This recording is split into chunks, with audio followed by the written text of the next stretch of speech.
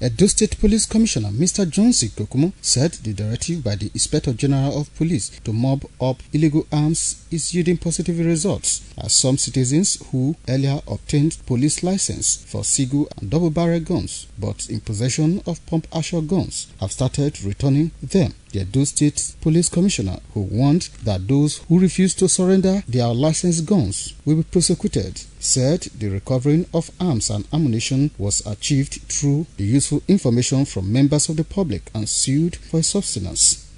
8 9 AK-47 rifles, 1 K2 rifle, 1 Beretta rifle, 1 TO6 rifle, 15 pump-action guns.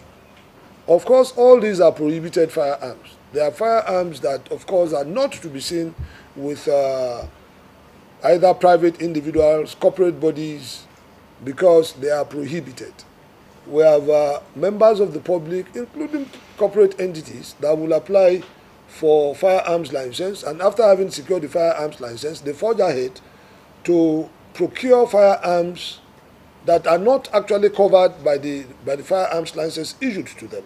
The police commissioner, who re-emphasized his command's readiness to tackle crime in the state, said the police have arrested a kidnapped gang with 1 AK-47 rifle, pump-action gun, 2 double-barrel guns, handsets and large cache of ammunition. He added that another robbery gang with high tendency of kidnapping were also arrested with Lexus SUV, local and assorted rifles with valuables. Various assorted rifles ranging from AK-47, Beretta pistol, battle axe, single and double-barrel guns, locally made pistol, day guns, cartridges and assorted bullets for English-made guns. Wellington Akodija reporting.